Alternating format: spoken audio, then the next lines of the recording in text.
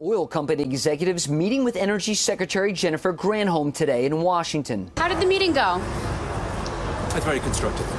The discussions come as the Biden administration renews its focus on lowering gas prices. Today, Granholm reportedly took banning or limiting fuel exports off the table as a way to reduce costs.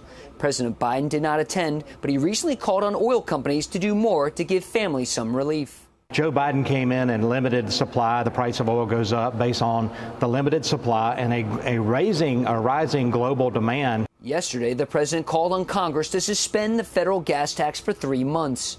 But he's not getting much support for the idea, with some Democrats saying it wouldn't provide enough relief. Instead of trying to get short-term pieces in, is we need to look at the longer arc of what drives prices. And when it's price gouging. Meanwhile, Federal Reserve Chair Jerome Powell returned to testify on Capitol Hill today, where he admitted the U.S. central bank misjudged the risk of high inflation. He also told lawmakers interest hikes intended to control inflation could lift unemployment numbers. We have a labor market that's sort of unsustainably hot, and we're very far from our inflation target. We really need to restore price stability, get inflation back down to 2%. Powell says if inflation slows, the Fed would not be as quick to lower interest rates this time around.